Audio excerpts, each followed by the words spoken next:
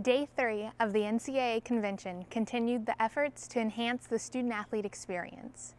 Glenn Jones, chair of the Division II President's Council, discusses meeting with the Division II SAC and the issues of voluntold activities for student-athletes. Of course, those series of dialogues, one of our students brought up this concept of voluntold, where activities were presented as being purely voluntary, but when you didn't volunteer, you were punished for it. And so from our standpoint, we wanted to make certain that we really listen to our students to really understand that concept. Our student athletes went back.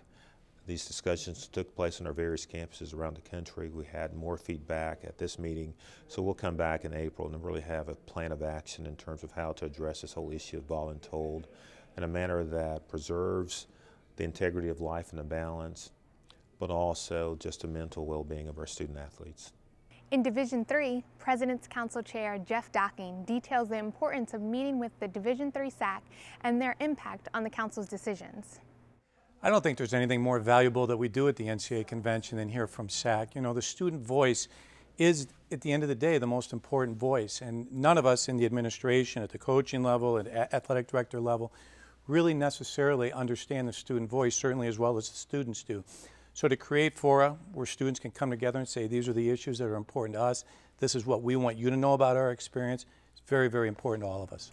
Eric Kaler, chair of the Division I Board of Directors, and Bud Peterson, chair of the Board of Governors, discusses the joint statement on their commitment to swift action on the future recommendations from the Commission on College Basketball.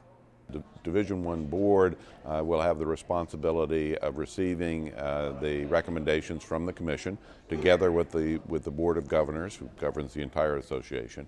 The D1 Board then will evaluate those recommendations, turn them to the Division I Council to turn those recommendations into policies and actions, and we will do that effectively and efficiently at our April meeting with the idea that legislation will return in August.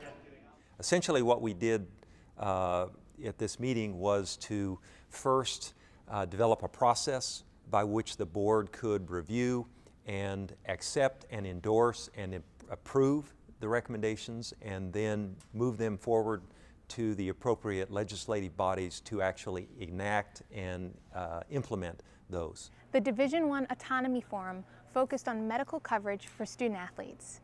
Forum members Alyssa Rice, a basketball student athlete at the University of Kentucky, and Demetrius Jackson, a football student athlete at the University of Miami, spoke on the progress of this topic.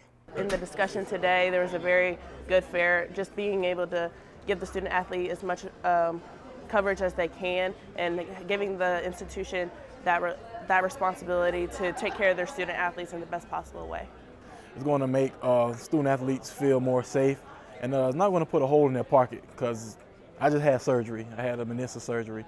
And if I did this outside of football, probably somewhere else, I wouldn't know if my insurance would cover it or where I'd be able to get the money from. So, you know, just safe to know, as student athletes, to know that the coaches care about us, the institutions care about us. We're not just a profit.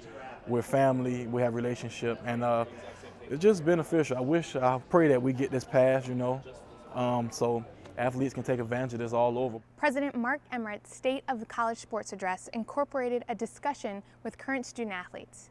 President Emmert also presented the Pat Summit Award to MIT Athletics Director Julie Soreo in recognition of her career-long dedication to college athletics. Continuous coverage of convention is available on ncaa.org.